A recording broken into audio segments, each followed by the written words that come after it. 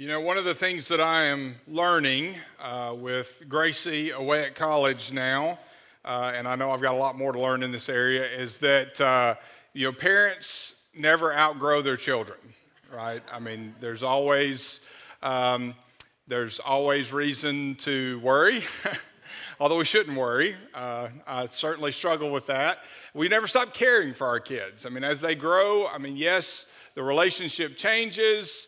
Certainly when they head out on their own, the relationship changes, but we never stop caring for our kids. And we see in Galatians this relationship that Paul has with the Galatians. I pointed out last week, it's like a father-child relationship that he has. He has kind of that paternal caring for them, influence over them, and we see that come through in a couple of different places, and that's a good way to understand the relationship that Paul has with the Galatians.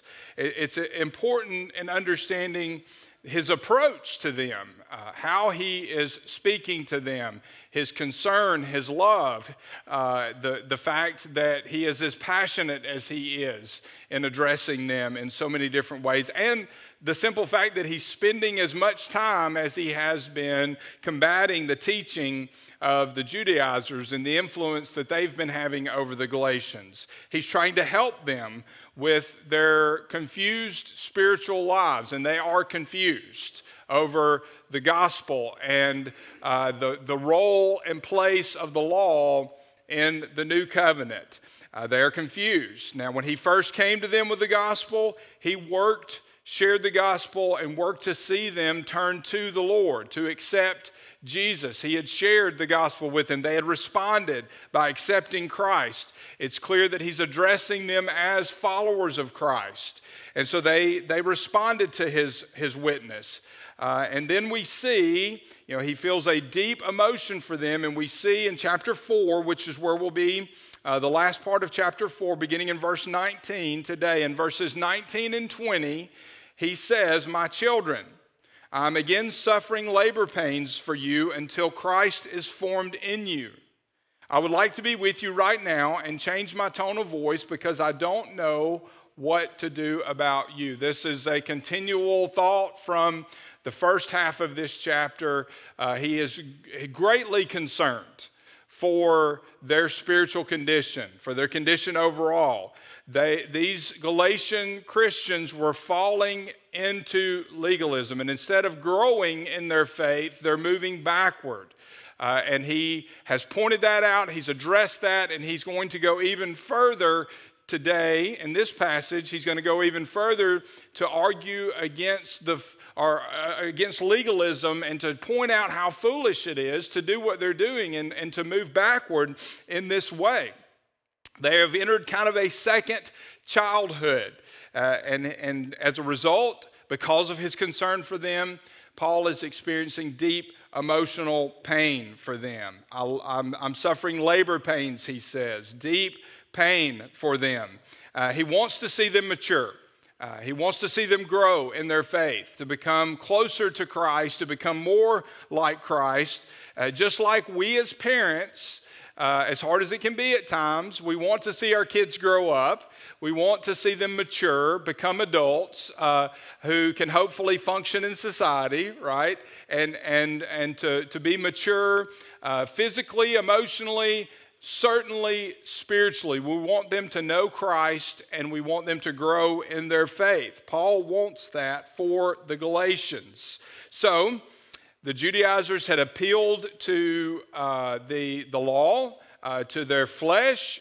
If you accept Christ, and then if you follow these rules, the Jewish law, you will be saved. That was their message to the Galatians. Paul has argued against that. That is not the true gospel. The true gospel is a gospel of grace.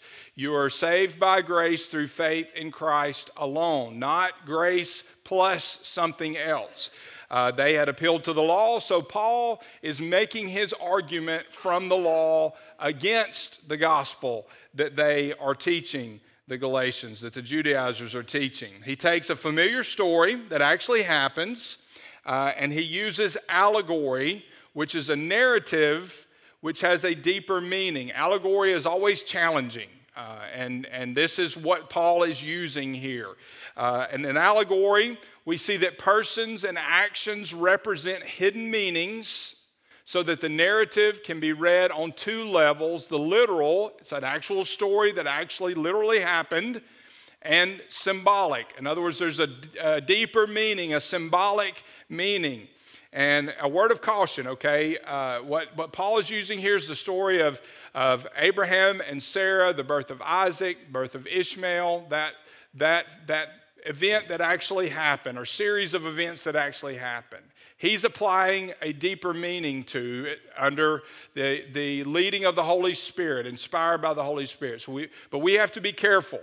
You know, we could take any section of the Old Testament, New Testament for that matter, and decide we want to apply a deeper meaning to it. It's very important that we interpret the Old Testament in light of the New Testament. We let the Bible speak for itself.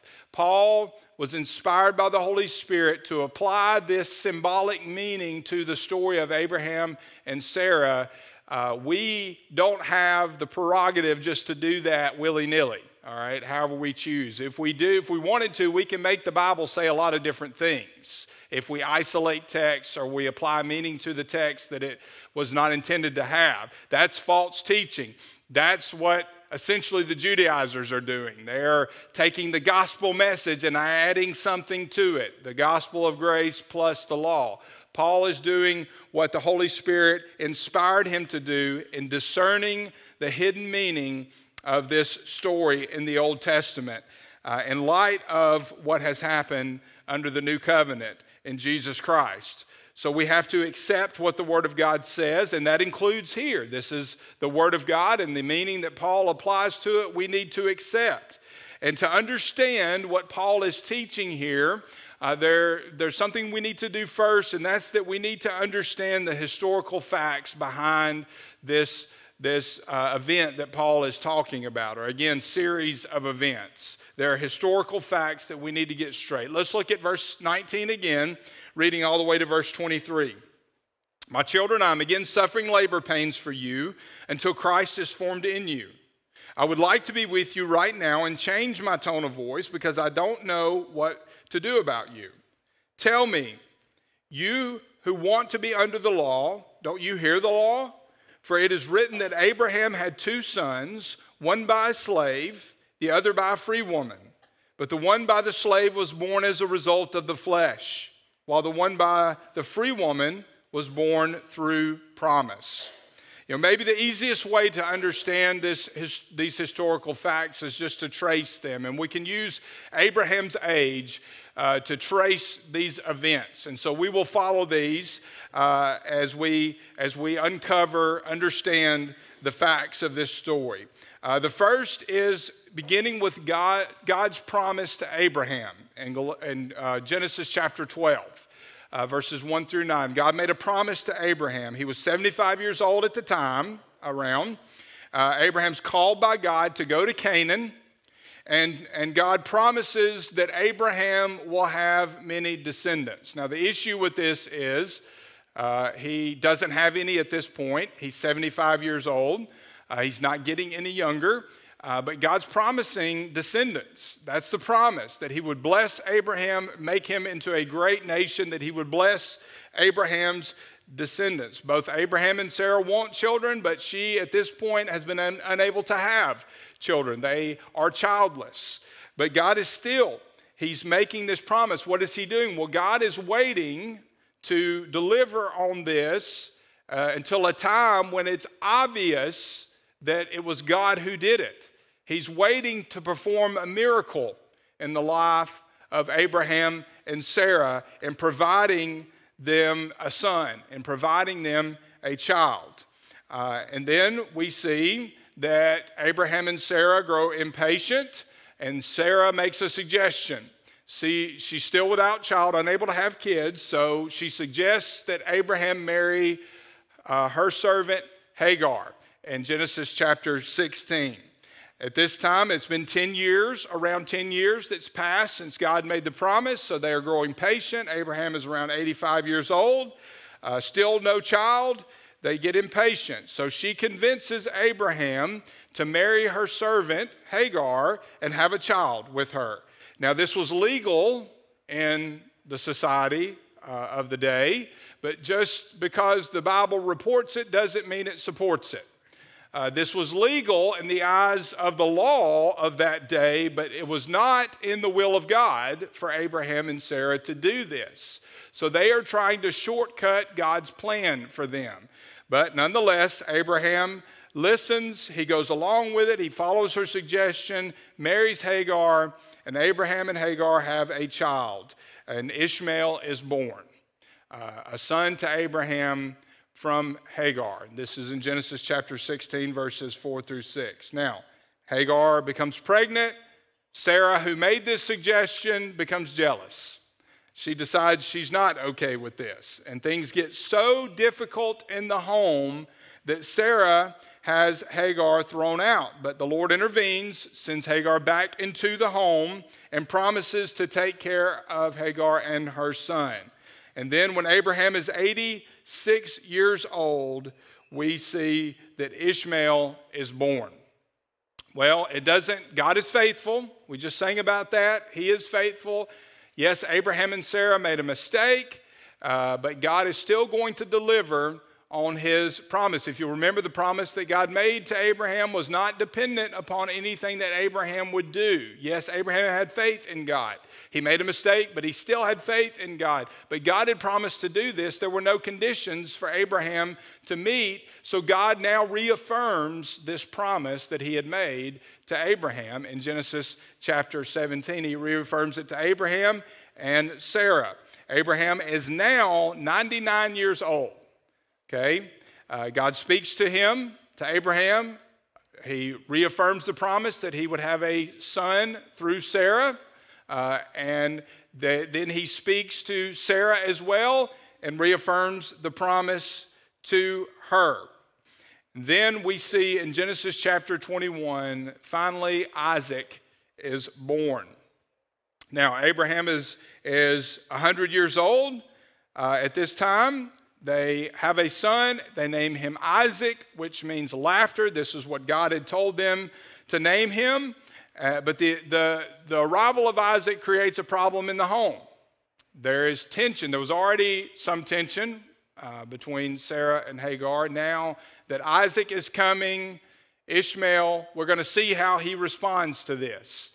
Ishmael has been in the home all this time for around 14 years, and he hasn't had a rival in the home. He's been the only son, and here comes Isaac. So how is he going to respond to this? Well, Ishmael we see will mock Isaac and create trouble in the home in Genesis 21, 8 and 9.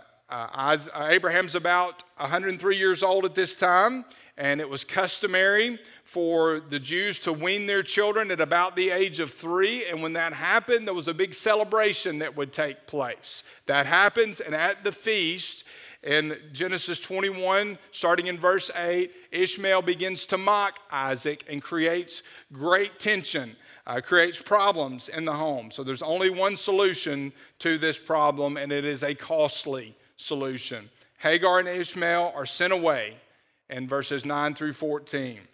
Hagar and Ishmael have to go. Now, this breaks Abraham's heart, but this is what God tells him to do. Now, on the surface, this appears to be nothing more than, a family problem, drama in the home, dysfunctional family. But there is something deeper going on here. Beneath the surface, there are meanings that carry tremendous spiritual power that Paul enlightens us to in Galatians chapter 4. Abraham, the two wives, Sarah and Hagar, the two sons, Isaac and Ishmael, represent spiritual realities, and their relationship teaches us some very important spiritual lessons. And this is why we need to explore these spiritual truths. We understand the facts of the story. Now let's explore the truths that Paul teaches us in this passage. He explains the meanings behind these events. Let's look at verse 24. These things are being taken figuratively, for the women represent two covenants. One is from Mount Sinai and bears children into slavery. This is Hagar, the covenant under the law. Now, Hagar represents Mount Sinai in Arabia and corresponds to the present Jerusalem, for she is in slavery with her children. But the Jerusalem above is free, and she is our mother. For it is written, rejoice, childless woman, unable to give birth. Burst into song and shout, you who are not in labor, for the children of the desolate woman will be many, more numerous than those of the woman who has a husband. Now you too, brothers and sisters, like Isaac, are children of promise. But just as then the child born as a result of the flesh persecuted the one born as a result of the Spirit, so also now. So Paul starts with the two sons, Isaac and Ishmael, and he explains that they illustrate our two births. First we have Ishmael, and he represents the physical birth that makes us sinners. We are all born into sin. We are sinners from birth. And this is what Ishmael represents. And Paul's application of this account, this story. Isaac represents the spiritual birth that makes us children of God. You saw this illustrated in baptism this morning. We die to that old life of sin. Before we know Christ, we are spiritually dead. We are in sin with no way out, but Jesus saves us. He gives us a brand new life. It is a spiritual birth, the physical birth and then the spiritual birth that Jesus explains to Nicodemus in John chapter 3. Ishmael represents the physical birth. Isaac represents the spiritual birth. And Isaac illustrates the follower of Christ in several ways. For one thing, Isaac was born by God's power. In fact, God deliberately waited 25 years before he gave Abraham and Sarah Isaac. And as I mentioned before, he did this to show that it was him doing it, that this was a miracle, that the only explanation could be the power of God working in their lives and delivering this child for them. And of course, when we see this in the allegory, in the application here, Isaac represents being born in the Spirit. It is a miracle when someone comes to Christ. That spiritual rebirth is a miracle. It is done by the power of God. Nothing we do can achieve that on our own. There's no amount of law, no amount of rules we can follow. We cannot be good enough on our own. It is by the power of God, the sacrifice of Jesus Christ and his resurrection. So just as Isaac represents a spiritual birth, every believer who comes to Christ experiences that spiritual birth. Isaac came into the world through Abraham, who represents faith. If you'll look back at Galatians 3:9, came through Abraham and Sarah, who represents grace. So what Paul is saying here is that Isaac was born by grace through faith. And that's true of every Christian when we accept Jesus. Ephesians 2:8-9, for you are saved by grace through faith. This is not from yourselves. It is God's gift, not from works, so that no one can boast. So Isaac represents the new birth, the spiritual birth. Isaac also brought joy to his home. His name literally means laughter. And you can bet he brought joy to his older parents who had been waiting. Salvation, in a similar way, is an experience of joy. Not only for the believer, the person who accepts, receives salvation, but also for everyone around that person. It is joy that is contagious. Salvation brings joy. Isaac brought joy. He represents the joy that comes with salvation. Isaac then grew and was weaned. This is a sign of maturing, growing up. And in a similar way, salvation is just the beginning. Yes, we are saved. We have right standing before God the moment we are saved, but it begins a process of sanctification. It begins a process of growth. Salvation is the beginning, not the end. After we are born, we have to grow and mature in our faith. And this is the problem that the Galatians are having. They've stopped. They are not only not growing, they are moving backwards. And so Paul is concerned. He's in pain over their spiritual condition. We should be growing in our faith. 1 Peter 2:2, like newborn infants, desire the pure milk of the word so that by it you may grow up in your salvation. 2 Peter 3:18, but grow in the grace and knowledge of our Lord and Savior Jesus Christ. To him be glory both now and to the day of eternity. We are to mature in our faith, and along with maturity comes weaning for the child. We, as Christians, as we grow, should set aside childish things. It's very easy to hold on to the things that we're comfortable with, that we know, and we are called to grow and trust God with everything and use the tools of a mature believer. A child does not enjoy being weaned. It's not a pleasant process, and there are times in growth where it's not pleasant. There are pruning. There are things that we have to go through as God molds us and shapes us as we continually submit to his will. It's not a pleasant thing, just as the child doesn't enjoy it, but you can't become a mature adult unless you're weaned. We cannot become mature believers unless we go through pruning processes and are willing to submit to God and grow each day. Isaac was also persecuted, another representation of the believer's life. Ishmael represented the flesh. He caused Isaac problems just as our old nature is going to cause us problems even after we're saved. Now it's interesting, Ishmael doesn't cause a problem in the home until Isaac is born. And there is a parallel here. Our flesh doesn't cause us problems, at least in the sense we don't recognize that it's a problem until the Holy Spirit enters our life. I mean, we don't know that we need Jesus until we are brought under conviction by the Holy Spirit. We have no problem with the flesh, indulging in the flesh, sinful desires, until we realize, hey, those are sinful desires, and the Holy Spirit shows us that. So just as Isaac's entrance into the home highlighted the problem that Ishmael was, he's described as a wild child. It wasn't until Isaac arrived that was a problem, and the Holy Spirit enlightens us, convicts us of the sin that exists in our lives. And there's always going to be a battle between fleshly desires and pursuing God and his desires for our lives. And so we have to deal with that. If we try to indulge the flesh, it's going to cause more problems for us. So Paul now turns to an explanation of the two wives. He's talked about the two sons. Now he talks about Sarah and Hagar. He's illustrating the contrast between the law and grace here. He's proving that as followers of Christ, the Galatians are not under the law. They are under the freedom that grace provides. He gives some facts for us that prove that the law no longer has power over Christians.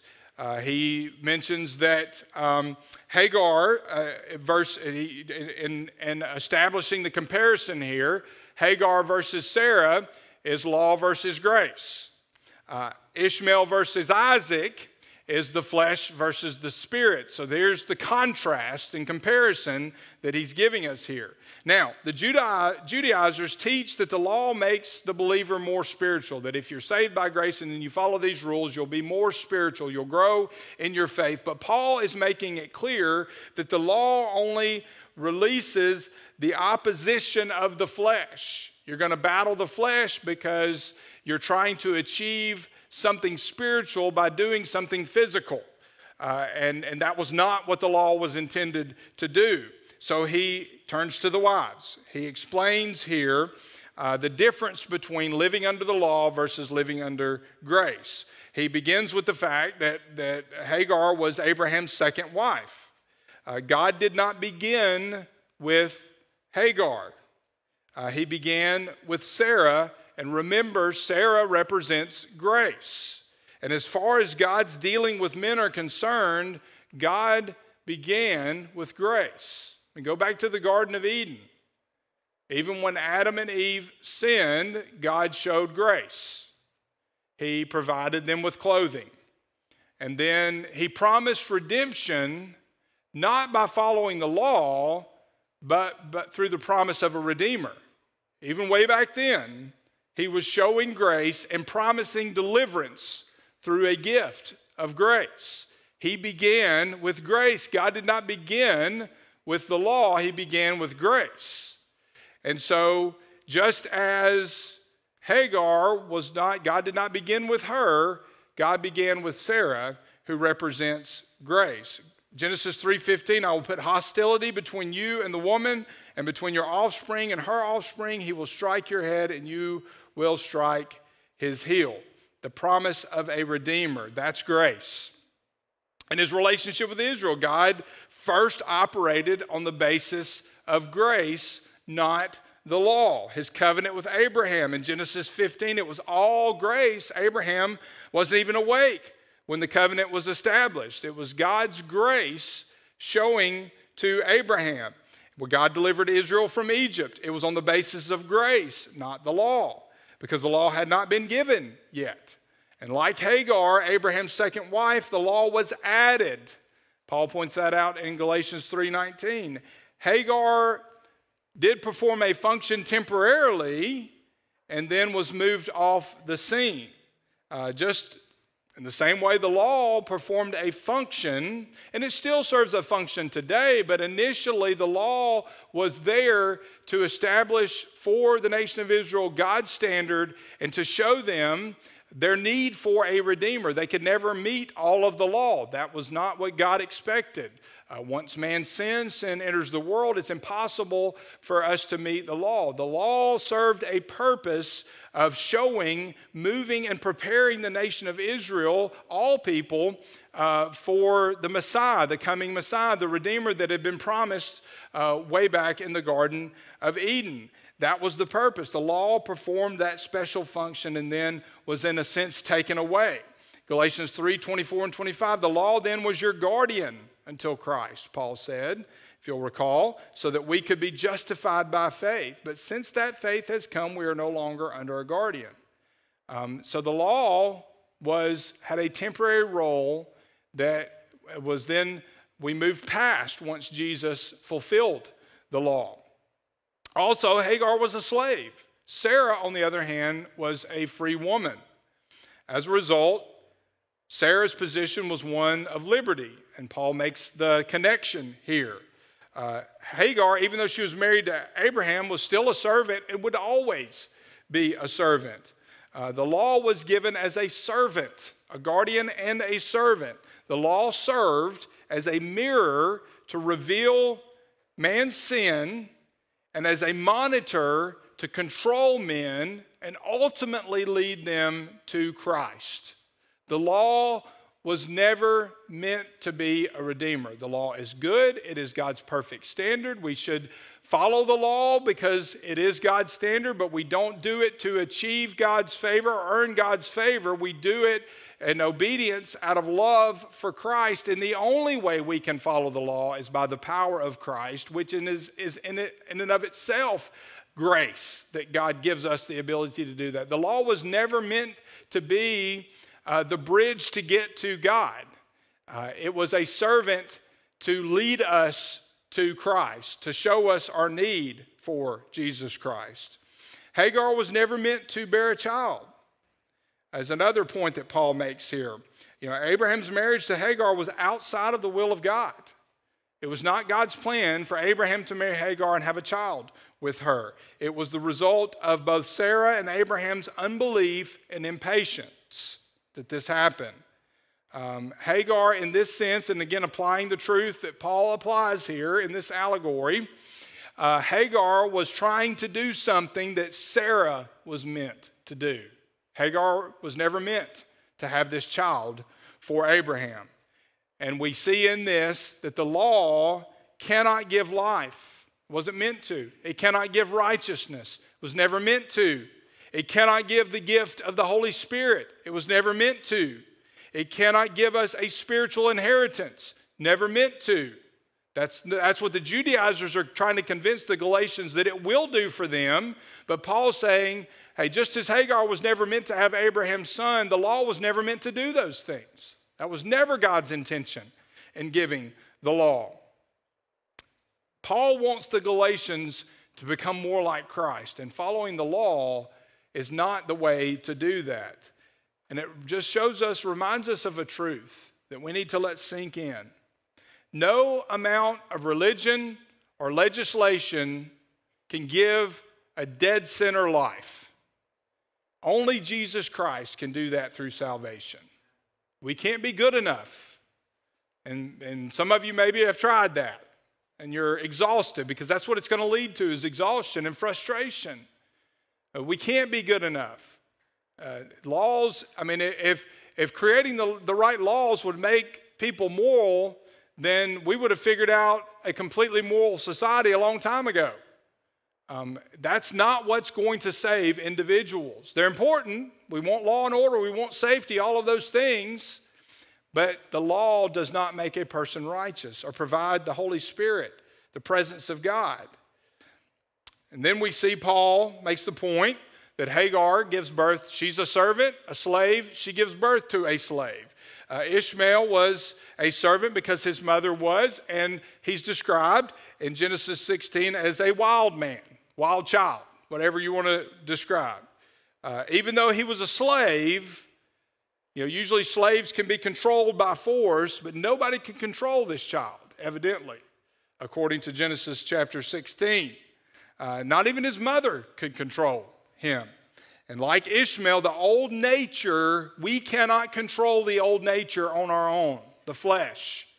If we try to battle our old nature on our own, we will fail. The old nature is at war with God, and the law cannot change the old nature. It cannot control the old nature.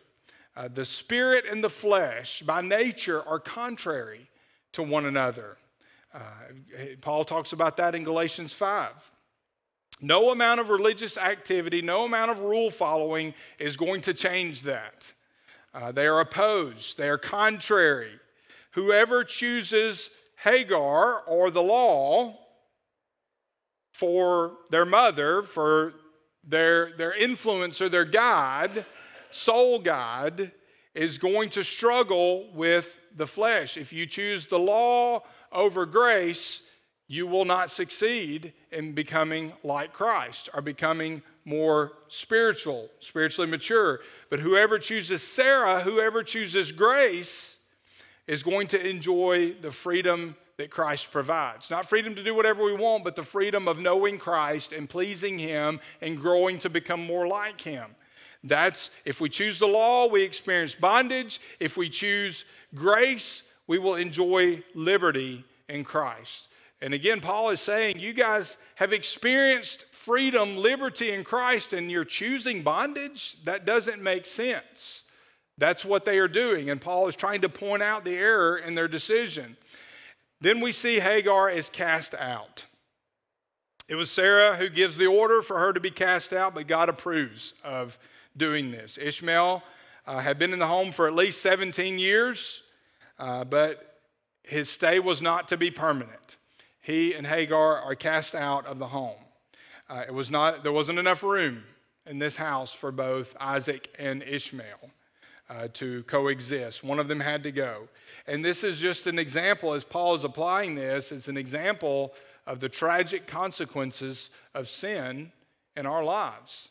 I mean, it was Abraham and Sarah's sin that led to this moment.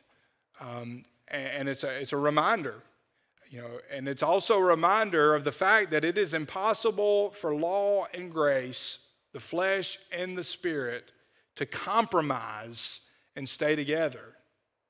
It seems harsh, but notice that God did not give Hagar and Ishmael visiting rights. They were never to return because Isaac and Ishmael could not coexist. God had a plan through Isaac to bless a nation, to bless a people, to bless the entire world through that line. And it was a result of Abraham and Sarah's sin, but nonetheless, Hagar and Ishmael had to go.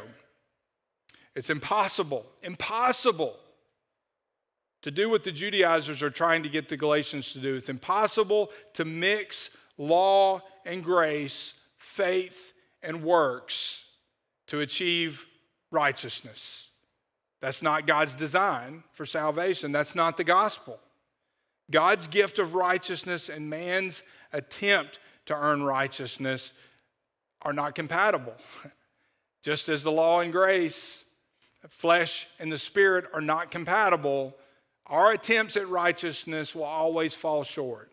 It's only through God making us righteous. So for the Judaizers to impose the law on the Galatian Christians, they were opposing God's plan for salvation, which is what Paul's been saying all along, and he's just going deeper into explaining why this is foolish for them to attempt to achieve righteousness through the law.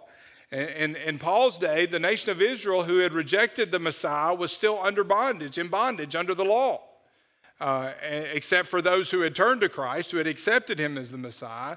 But you've got the nation of Israel under bondage to the law, and the church, the growing church at this time, that is experiencing liberty, the liberty that comes from grace in Christ, which the Galatians had experienced.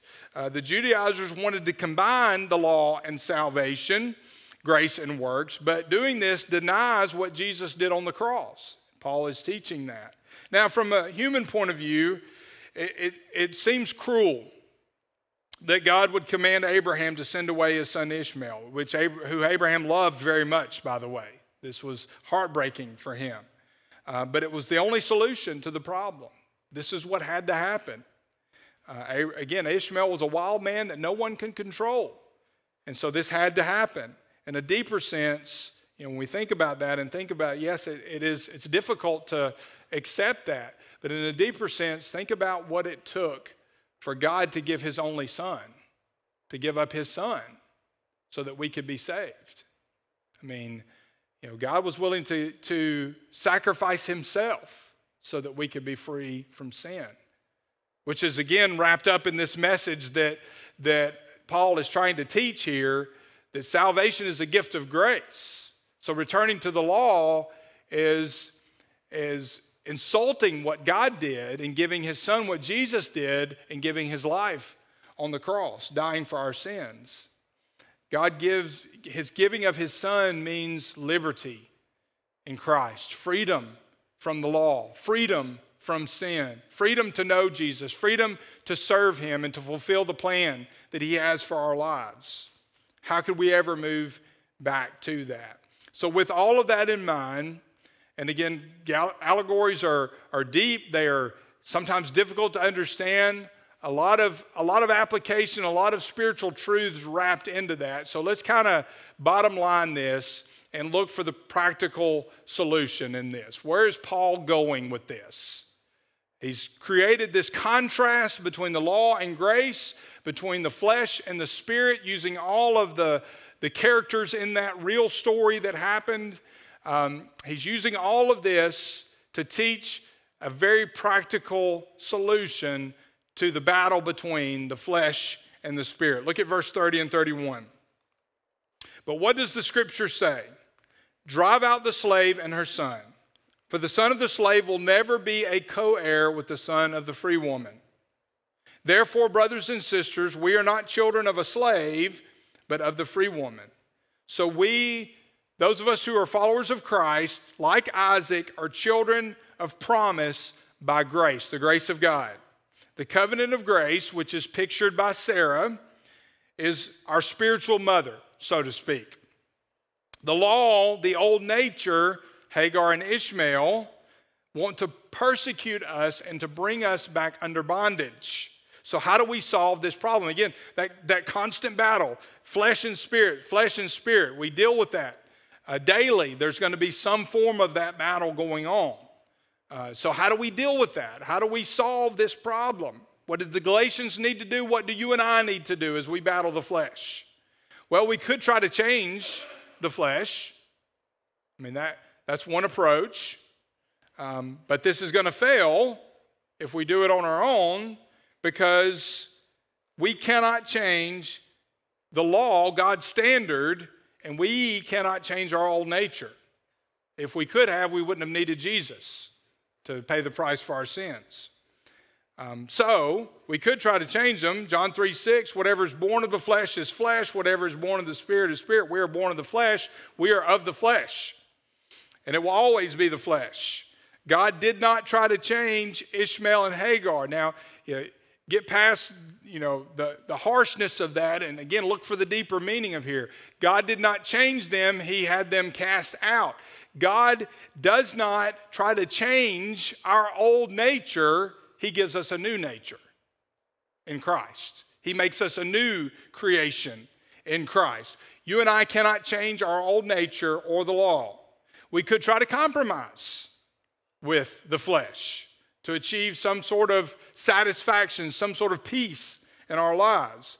It would not work in Abraham's home. They could not coexist. There could not be a compromise. There could not be co-heirs, as Paul states. So you and I, if we try to compromise with the flesh, we are going to be dragged down by the flesh. Compromise is not the solution. What the Judaizers were saying here is essentially, don't do away with following the law. It has its place in achieving righteousness. You accept salvation by grace, fine. Faith in Jesus, fine. But let's add obedience to the law to that so that you can achieve a greater righteousness, works-based righteousness. And that sounds good on the surface, right? That you can compromise and have it both ways. It sounds good. It sounds reasonable to the human mind, to the flesh even, that I should do something to earn my righteousness. But good works do not achieve righteousness. It's a relationship, a growing relationship with Jesus Christ. And this is, yes, there are spiritual disciplines that we follow. There are things that we do that make it possible for Jesus to work freely in our lives and to grow us and mold us and shape us. The primary thing is submission to Him. And there are good works that we should perform because we love Jesus, we want to serve Him, but that's not what makes us righteous. Nothing that we do makes us righteous. Our righteousness is really not our righteousness. It is imputed righteousness. It's Jesus giving us His righteousness. It's His presence in our lives, His justification by the shedding of His blood, His resurrection that conquered death for us. That is His presence in our lives is what makes us righteous. And that's again where we come to a bottom line truth. Christianity is not about rules, it is about relationship. It's about a relationship with Jesus Christ. If you try to make it about rules, only rules, you're going to end up frustrated. You're going to end up feeling empty. But if it's about a relationship, you will find yourself, if you are pursuing Christ daily, falling more and more in love with Him daily through getting to know Him through the study of His Word, communing with Him in a relationship with Him day in and day out, you will fall more and more in love with Jesus, and you will find yourself following the rules because you love Jesus, not because you're trying to accomplish something by following those rules. Our obedience should flow from our love for Jesus. So we cannot compromise. The only solution, which is where Paul is leading here, the only solution is to cast out that old nature. And first, Paul applies this to the nation of Israel in verses 25 through 27. Then he applies it to every single Christian, every single follower of Christ. The nation of Israel had been in bondage under the law. This was a temporary thing that God had planned for them. It was temporary that they be in bondage under the law.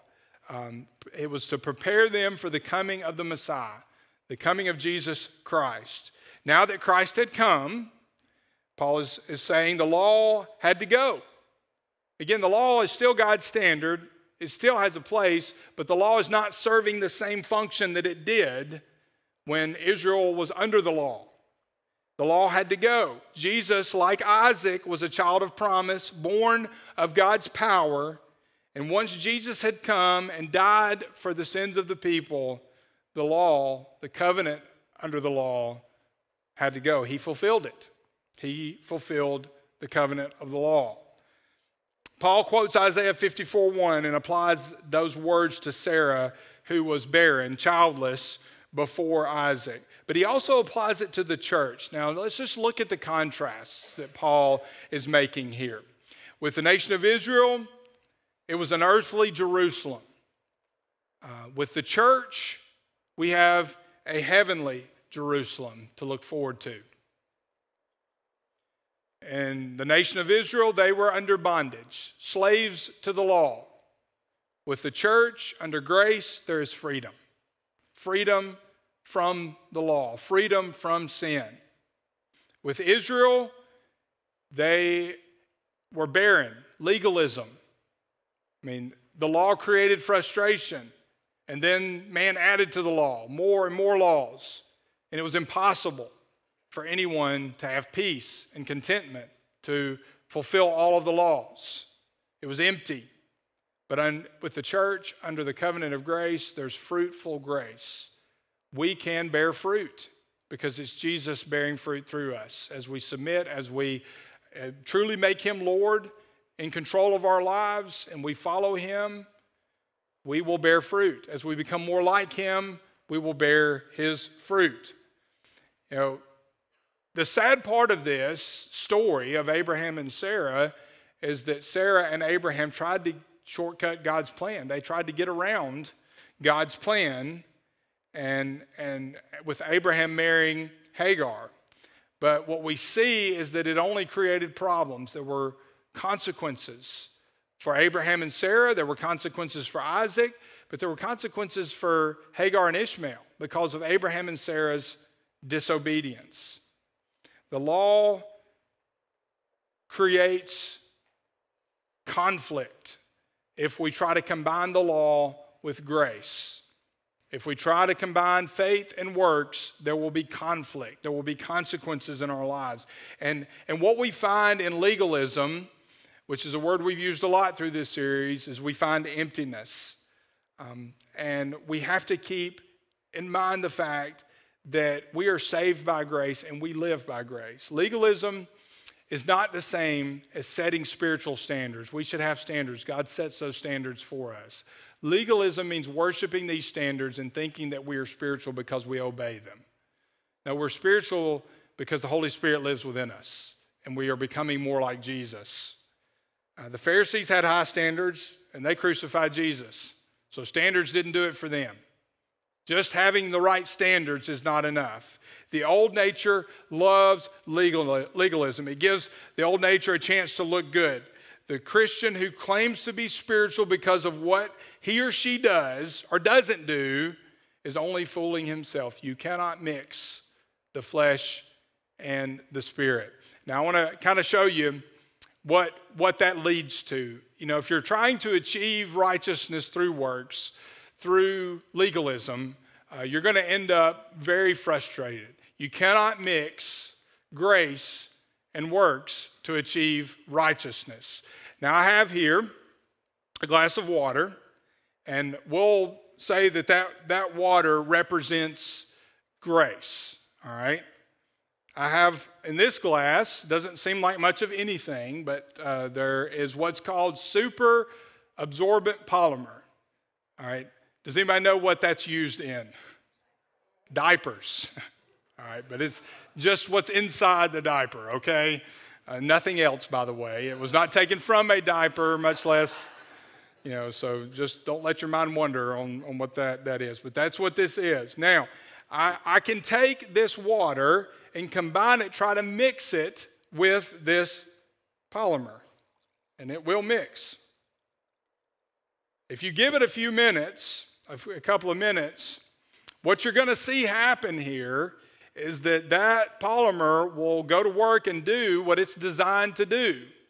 It will absorb all of that water, and it will become a pretty, especially when you think about the fact that it's used in diapers, a pretty nasty gel, or at least the idea of it is this nasty gel. And I can see it happening right before my very eyes. It's getting thicker and thicker, and eventually it'll get to the point to where I can turn the glass upside down and nothing's going to happen. It's just going to be this solid gel, all right? Now, here's the thing. I've already poured that water into that polymer. Now, what happens if I want to get the water back? It's not going to happen. I can try all I want, and at this point, I can even, get a couple of drops, but I don't even think I can get a couple of drops out. It's just this solid gel. So what am I left with here? I could try all day long to get that water back out, and I'm going to end up tired and frustrated, right? And then I'm also left, I'm pretty thirsty, by the way. I've been talking for a little while. I'm left with an empty glass. So I'm left, I tried to mix them, and I mixed them, and I'm left with nothing but frustration and emptiness. I'm thirsty. I want more. That's what happens. This is, a lot of truths, a lot of applications we could draw from this passage today. But if you don't take anything else away, this is what I want you to hear, because Paul it's like he's shouting this to the Galatians with a megaphone. If you mix grace and works to try to be righteous, to try to please God, you're going to end up frustrated and empty. But if you live by the same grace that saved you, you will live in freedom and satisfaction. Galatians, you experienced liberty. You experienced freedom. Why in the world would you try to move back into bondage? Because that's what they were doing. So let's remember and live by the theme of our series. We are saved by grace, and we must live by grace in the power of the Holy Spirit. Let's pray together.